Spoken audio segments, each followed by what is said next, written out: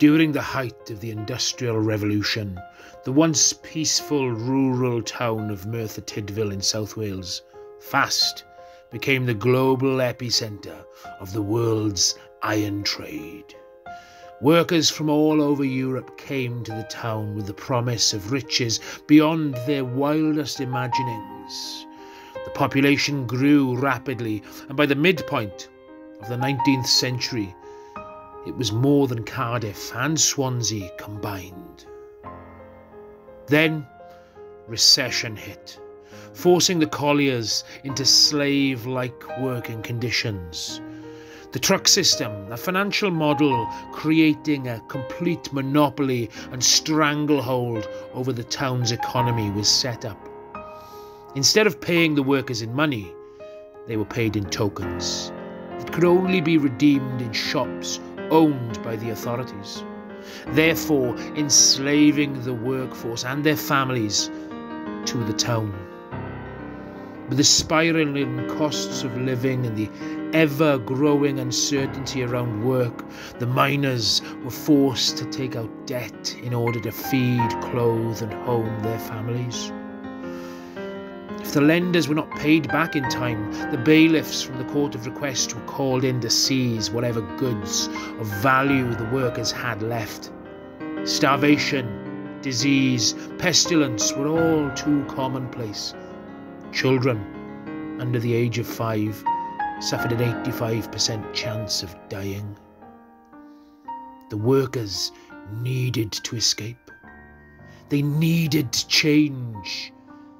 And they realised it was only through the strength of numbers, in unwavering solidarity, that they would ever secure that change. And so, unions began forming up and down the country. Then, on June 3rd, 1831, tens of thousands of angry workers descended on the town. They met with their masters and demanded reform. The ironmasters William Crawshay II and John Josiah Guest met with a delegation of workers to discuss terms, but the negotiations were stopped. And then the 93rd Sutherland Highlanders Regiment were called in to disperse the crowd. Shots were fired, workers were killed, but then the colliers fought back. They overturned the army and rioted for 3 days and nights, burning to the ground the cruel Court of Requests and all of its records. The event became known throughout history as the Merthyr Uprising. And it is a pivotal moment in the story of not only Wales, but the ever-changing industrial world.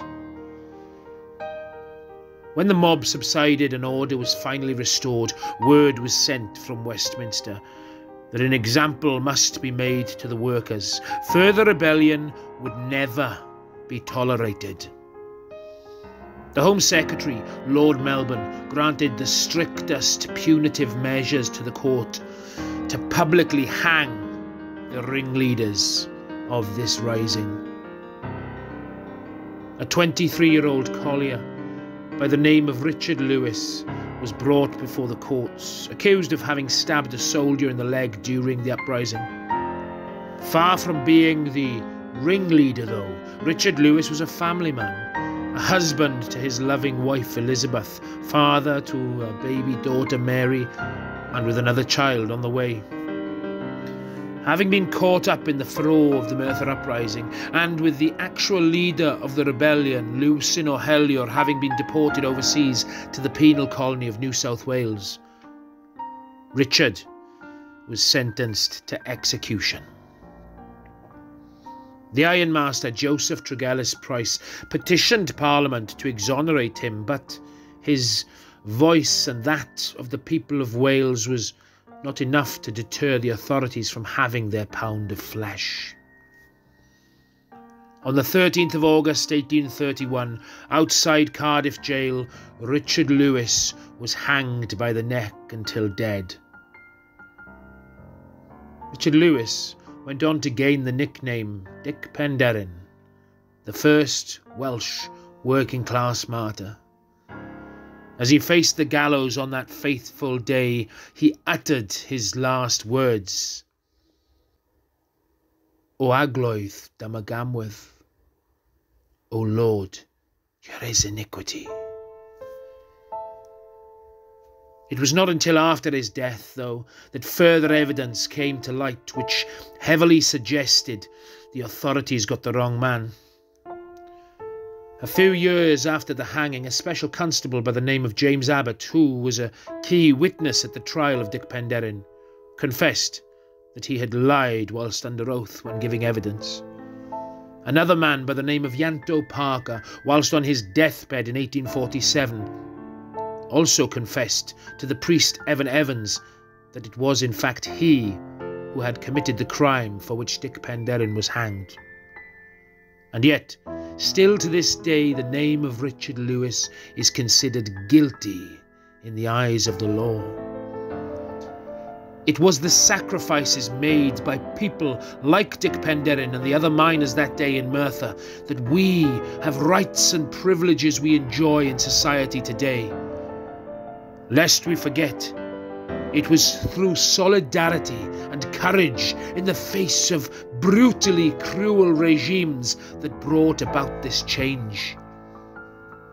In 2017, a Talbot-born actor and writer, Stuart Broad, decided to embark on writing a new stage play telling the true story of Dic Penderyn in a dramatic format.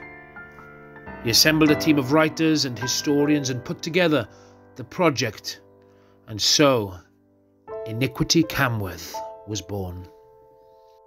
Even through the COVID-19 global pandemic, and after losing suddenly their chief historian Stefan ap Dafydd in 2020, the Iniquity Camwedd project grew from strength to strength. A series of free-to-attend workshops were put on, whereby ordinary members of the public could come and learn about the story before sourcing or making the props, wardrobe, set, music score and stage crew. Then open auditions were held and attracted a mix of both professional actors and community-based performers working alongside one another to bring to life the world of Iniquity Camwedd. Then in July 2021, the world premiere of the stage play was performed at the Princess Royal Theatre in Talbot, a mere 5-minute walk from Penderyn's grave, and in doing so became the first indoor theatrical experience performed in Wales post-pandemic. More was yet to come, though. In 2022, after a monumentally ambitious fundraising campaign, the Iniquity Camwedd project returned to its birthplace and opened the Merthyr Uprising Arts Festival, all before touring to the largest arts festival in the world and the 75th Edinburgh Festival Fringe. Alongside the production, they have been running their own petition to bestow a royal prerogative of mercy on the name of Richard Lewis, with a posthumous pardon. Upon returning from the Fringe, that petition currently stands at 5,000 signatories. Aiming to reach that magical mark of 10,000 and trigger a debate in Parliament, though, the Iniquity Camwedd project is not done yet. Discussions are being made with education ministers and leaders in Wales for Iniquity Camwedd to be promoted onto the expressive arts area of the national curriculum, taking it from the page and onto the stage so that the next generation can learn all about the story of Dic Penderyn. The project has also teamed up with Julian James of the Rich History of Wales Society in putting together a feature-length documentary detailing the making of Iniquity Camwedd. The next step, though, is by far the most ambitious and exciting. You see, the story of Dic Penderyn and the Merthyr Uprising is not one that belongs to the people of Merthyr or Talbot, not even the people of Wales. It is one that belongs to anyone and everyone who has ever suffered at the hands of oppression and greed. It is for those reasons that we are joining forces with the BAFTA-winning film director Chris Crowe in making Iniquity the movie. Taking this most tragic of stories to a global audience. Work is well underway in putting together the pieces that create a platform for this story which needs to be told. Nothing like this has ever come out of Wales before, and you will all want to be a part of this very special project. In years to come, when people talk of Welsh cinema, the first word to leave their lips will be Iniquity.